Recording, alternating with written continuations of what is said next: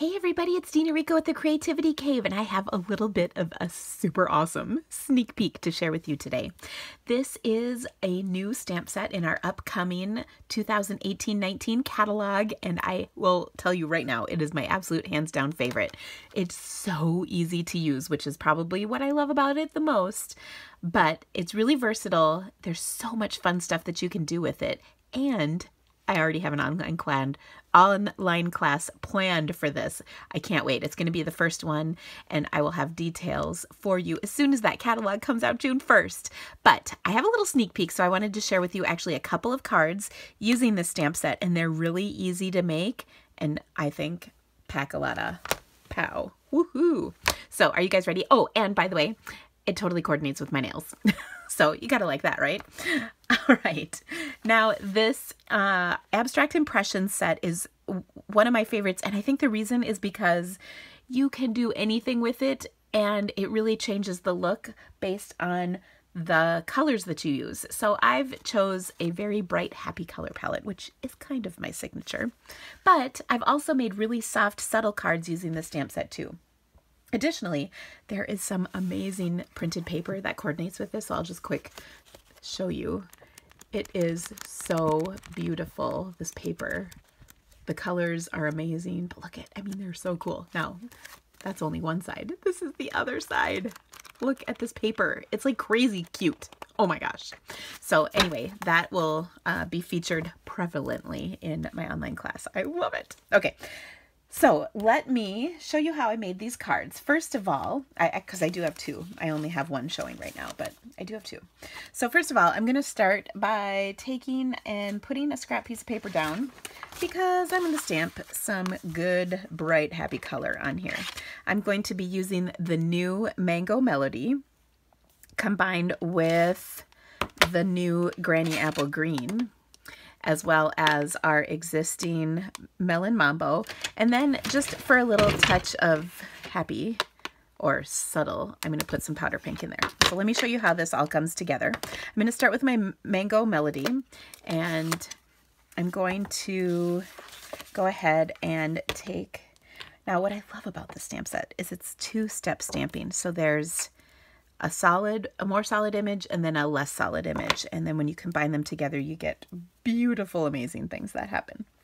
I'm also going to do a little stamping off. So because my work surface is textured, I'm going to put a few more sheets of cardstock under here just to make sure I don't get any of that texture picking up in my two steps. All right, so I'm going to start by stamping off my first layer of ink, and then I'm going to add just a few. Actually, that was too high. Well, I can turn it up. Here, that'll work. Okay, so I'm going to stamp this again a little lower this time. I had to leave room for my sentiment up here. So I've got 1, 2, and then we'll do a third right here. And then I'm going to take the detail stamp and go right over the top of this full strength, like so. And then look at that. You don't even have to have it lined up perfectly, and it looks fantastic. That's my favorite part of the stamp set, is like anybody can do it. Oh, okay, so that looks great. Then what I'm going to do is take and do the smaller flower, this time in Melon Mambo. So I'll open my Melon Mambo ink pad, and likewise, I'm going to stamp off that solid part first. So I'll stamp that off, and I'm kind of putting them in between, but not exactly lined up. I also want to leave a little bit of room for some of the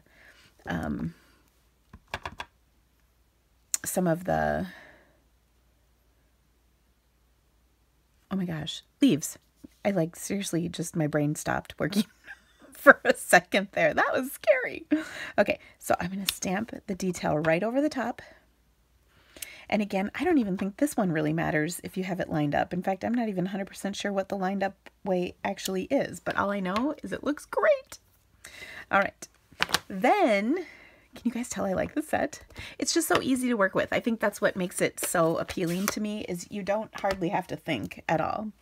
All right, and then I'm going to take my third color, and you guessed it, we're going to stamp off the solid image first and then add some of the details in afterwards. Okay, so I purposefully tried to leave some places where I could add those leaves. And then Let's see.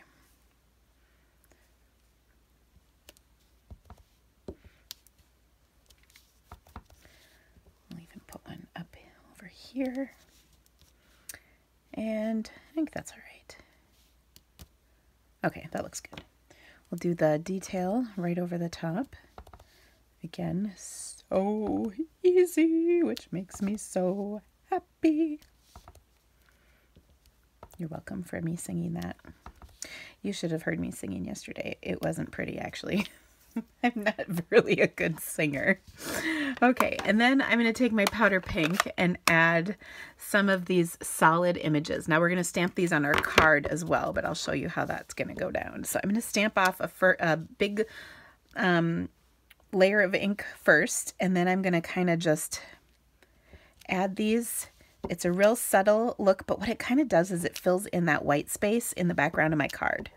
Okay, that way it's not so white.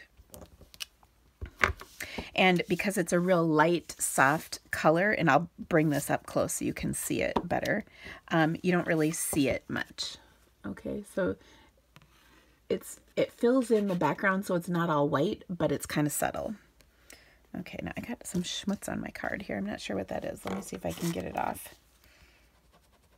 Ooh, I don't know what this is. Weird. Well, maybe we'll cover it up with our twine. Okay, so that looks good. Now we're going to stamp our sentiment, which comes in the stamp set, and there's a whole bunch of stamps in here, sentiment stamps in here, which I also like. I love when there's a set that has sentiments for the card as well as kind of different sayings. So kindness changes everything. There's so much to love about you. So happy about your happy news. If flowers were hugs, I'd send you 1,000. Oh my gosh, that's like my favorite. And then of course, thank you. I always need thank you cards. And actually, I'm going to send this to my friend Barb because we just stayed at her house last week and she was a incredibly gracious host to my friends Kelly and I while we were visiting. And so doesn't this look kind of awesome? Now I'm going to add a couple little embellishments that I actually think are pretty awesome. Of course, I know I'm biased, but I do believe that they are. So first off, I've got some iridescent sequins, which were basically made for this particular card, I believe. I know that Stampin' Up! Knew at some point I was going to need these cute little sequins, and they planned accordingly just for me. So to attach these, what I'm going to use is a little bit of liquid. This is my fine tip glue pen. And I'm going to attach this in several places on here just to kind of add a little sparkle. So I'll just add a little bit here and there, and one up here, and one down here. And I don't know what this thing is, so I'm going to cover it up with a sequin. I'm not sure if that was like just kind of on my cardstock when I started or not. Okay, so then I just put that lid back in. All right, then I'm going to grab my little China marker. So have you guys ever seen these? This China marker is actually amazing at picking up sequins in my little pot here. So you just, seriously, it is. Okay. Oh my gosh, why am I having such trouble with this? Okay, there we go. All right, so I'm going to start with a sequin up here, and I got 2 there, so I'll put another one right here. And then I'm going to take and put down a green one over here, and maybe another, got a couple here. Oops, another green one right here. And do you see how it just helps me place the sequins wherever I want them? Now I want to make sure I get all of the spots I put adhesive down on. Oops. Oh my goodness. This one keeps sticking. For heaven's sakes. I'll put, oops. This one over here, and then I think I want my last one to be a pinky one. And I'll put that right there. Okay, so now I've got a little shimmer going on my card. Do you see that? That makes it fun. So we're going to let that set for a second. And then what I want to do is take and put together the rest of my card. So I've got a coordinating Mango Melody. Oh my gosh, how am I ever going to remember these names? Mango Melody card. And I'm going to ink that up with some mango ink and stamp just the corners with my little images here to kind of add some fun interest to this card. So I'll just do it up here in the corners like so. I know I just turned it upside down and it went off screen, but there you go. You can see. We're going to cover up most of this, so don't worry if it looks a little bit awkward or what have you. Okay, so there we go. We've got some in both corners. Now, I want to adhere this to a layer of... I'm going to close some of these up because I'm done stamping now. I'm going to adhere this to a layer of Melon Mambo. And then I'm going to show you another card that's super sweet and quick. But I also want to do one more thing, and that is tie a little baker's twine on here. So I've got some Whisper White baker's twine. This is like old school. It comes on a roll instead of a card now, so you don't have to deal with the kinks, but it's kind of nice to have baker's twine on cards because it's just simple. And because there's kind of a lot happening with the stamping on here, I didn't want my ribbon to get in the way of that. So I just took the simple baker's twine and I'll tie this on here. I'm being kind of extra careful because I know my sequins haven't really dried yet. So hopefully we can get this on here without disturbing them too much. In a perfect world, I would have probably put the card together all the way before I adhered the sequins on. So that was just kind of an afterthought, but you always think of your best ideas after you do the wrong thing, right? That's my experience anyway.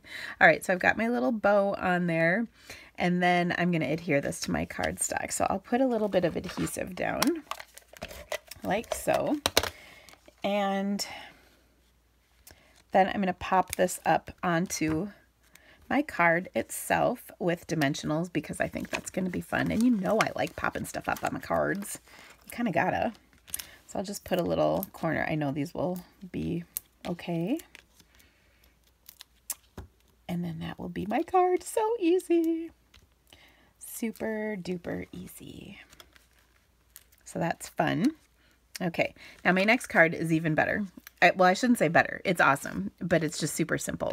I really wanted to show off that coordinating DSP. There's also a coordinating stamp or framelit set, and it's got 3 pieces in it. It's got this beautiful corner image, and you can cut apart these different flowers and use them individually. There's also one individual flower, and there's a butterfly. So I took my butterfly, and this is the card I'm making. I die cut it from some gold foil paper, and I'm actually going to take and roll this with my die brush just to get all of those little bits and pieces out. I ran it through once upside down on my Big Shot, and it came out gloriously. Okay, so we'll set that aside. Next, I'm going to adhere this to a piece of printed paper that I cut out. Look at this pattern. Isn't it amazing? This is the other side. Both are super cute. I wonder, should I do this side? Oh, no, I can't. I love this side. I like the, I need this side because actually it brings in the mango, and that's going to be my card base. So all I'm going to do is adhere these layers together, and then I will add my butterfly on top and then pop my sentiment. Of course, you can use a sentiment from this stamp set or another stamp set. It's up to you. I've got another Mango Melody card base, and then I'll adhere this one as well. Now, all of the dimensions and supplies and things that I use to make this card are all featured on my blog, so you can check all those details out. Remember that this is not orderable until June 1st, which is just a few short days away from when I shot this video. After June 1st, of course, it's available. So there we go. I kind of curled the edges of my butterfly. Now I'm going to take just a scrap piece of paper. This is leftover from trimming cardstock. It's about 1/2 inch wide. And I'm going to stamp my sentiment, which I think will fit on here. We'll see. might be a little tight. I might need another piece, but I think this will work. This is definitely one of those get your butt out situations, so you can see where you're stamping, and look at that, it worked. So I've got my thank you, and then I'm going to punch the ends with my triple banner punch. Oops. There we go. Oh, I need to go a little further in. Haha. And then this one, we'll pull that all the way through and kind of see where we're positioned.